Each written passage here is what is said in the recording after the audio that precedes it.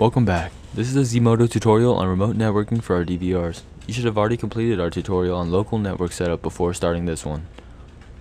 The first step is to set up port forwarding on your router. Like last time, you'll need to run ipconfig to find your router's IP address. Open up run by hitting window and R. Type cmd, then type ipconfig and hit enter. Look for the default gateway. This will be your router's address.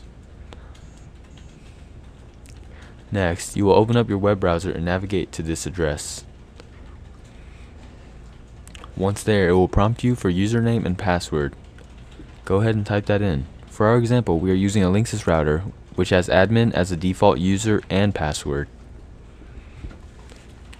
Once you're logged in, navigate to where it says Applications and Gaming. Follow the steps to forward ports 80 and 9000.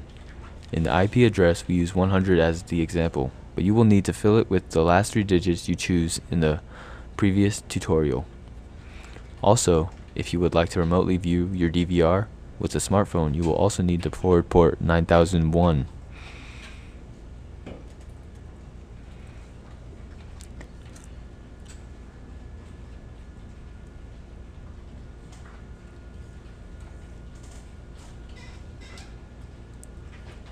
We will briefly go over how to get to port forwarding on some other common routers.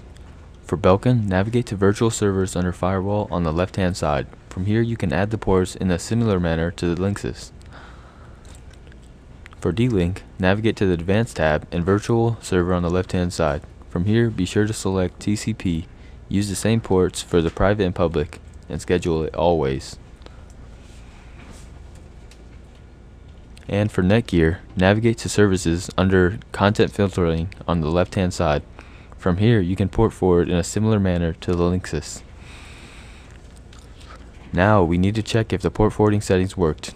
Open your browser and navigate to www.yougetsignal.com and select Port Forwarding Tester.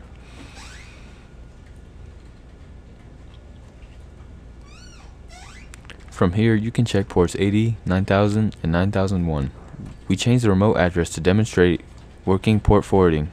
You will want to keep your address the same as the displayed external address at the top of the page.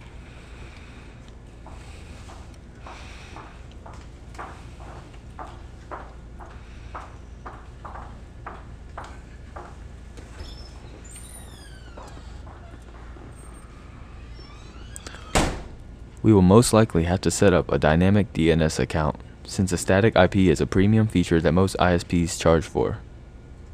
To do so, we will navigate to www.dvrdns.org. Once there, you will sign up for a free account. Choose your username and hit Add.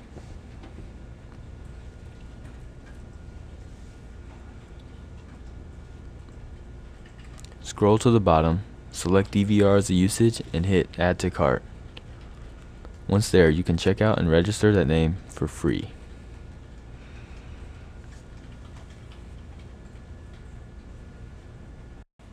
Lastly, we need to download the Dynamic DNS Updater client onto a computer on your network so that it can constantly update your account with the latest IP address.